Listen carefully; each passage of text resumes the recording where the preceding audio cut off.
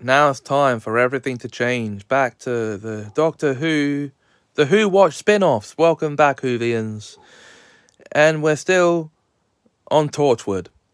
Now it's time to review episode 5 of this iconic show. Small Worlds. In this episode, a young girl named Jasmine is feeling lonely because she has no friends, so she's befriended by a colony of fairies living at the bottom of her garden. And it actually turns out they want more than just her friendship. They want to take her with them. So the Torchwood team are called to the house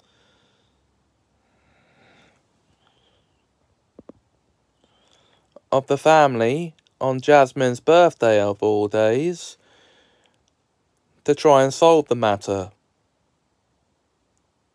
And,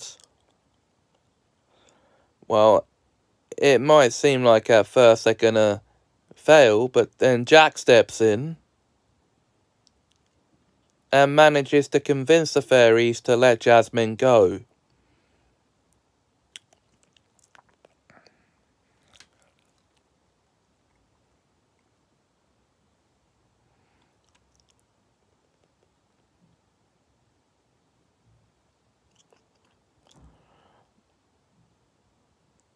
Quite a dark turn, wouldn't you think, for this episode to take? But it is part of a more mature spin-off. And also, Jack sees his former lover Estelle again, and she had the same problem. Now, people die from asphyxiation from, as far as you can see in this episode, being drowned and then asphyxiated with rose petals. Weird. Okay. So that's it for the... It's a good episode. You should give it a watch. I couldn't recommend it highly enough.